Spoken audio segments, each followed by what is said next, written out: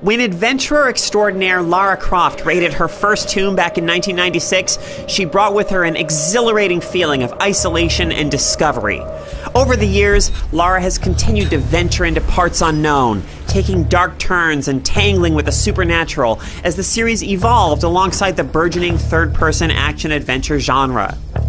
Lara's latest reboot takes more than a few cues from a current titan of the genre, Nathan Drake and the Uncharted series, but don't let that familiarity put you off. This origin story is a terrific adventure that balances moments of quiet discovery with plenty of rip-roaring action to keep you enthralled from start to finish.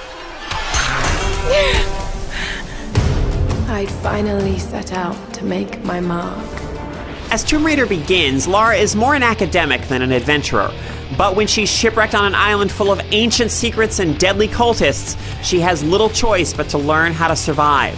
Lara endures a lot of punishment early in the game, but rather than crumbling under the weight of the physical and emotional struggle she faces, she emerges from them a stronger person.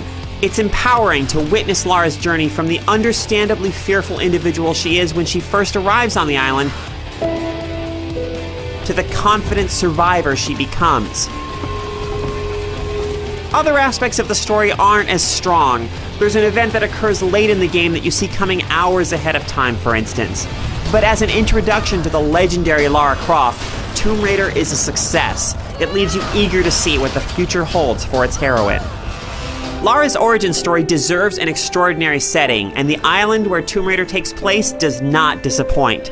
Centuries ago, it was home to a kingdom called Yamatai. Many shrines, temples, statues, and other remnants of that history remain. These ancient buildings and treasures now coexist alongside bunkers built during World War II, the wreckage of planes brought down by the storms that surround the island, and the shanty towns and makeshift machinery of the island's current inhabitants. It's a fascinating hodgepodge of the beautiful and the utilitarian, and it really feels like a place where people have lived and where great and terrible things have happened. For reasons of their own, the cult that currently occupies the island doesn't exactly welcome you with open arms. So the weapons you acquire early on in the game come in very handy. Combat is varied and suspenseful. Some situations give you the opportunity to take a stealthy approach, sneaking up behind enemies to perform silent kills, and picking enemies off from a distance with well-aimed arrows while their comrades aren't looking. When your presence is known, enemies are smart and aggressive about flushing you out from cover with grenades and Molotovs, which forces you to keep moving and act aggressively. Many enemies attack from a distance while others get in close, so you need to be constantly on your toes, switching between your weapons on the fly and evading foes who attack with melee weapons. Dodging and countering melee attacks is easy, but the savage animations of Lara's counters make eliminating those foes who make the mistake of getting too close to you consistently satisfying. Lara eventually finds powerful new tools like a grenade launcher and uses salvage to improve her weapons, so combat offers more flexibility and becomes more intense as you progress through the game. As great as the combat is, it's the quieter moments in Tomb Raider that are most affecting.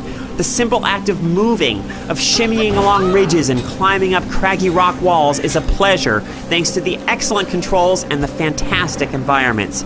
Lara's been making desperate leaps and grabbing onto faraway ledges since her earliest game, but it's never felt quite as good as it does here.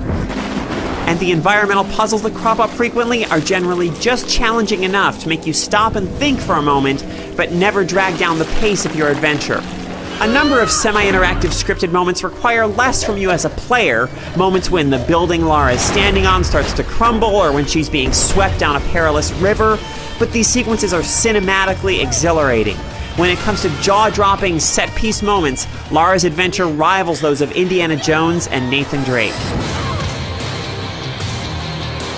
The competitive multiplayer is enjoyable but unremarkable. It feels great to land a headshot on another player with a bow from across a map, or to activate a snare trap and then see another player heedlessly walk into it.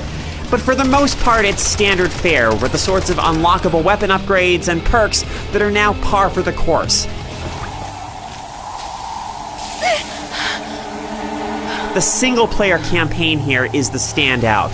It doesn't try to rewrite the book on third-person action-adventure games, but with its excellent controls, engaging heroine, thrilling combat, and fascinating setting, it doesn't need to. Lara may be covering some previously charted territory here, but Tomb Raider is so well crafted, you won't mind at all.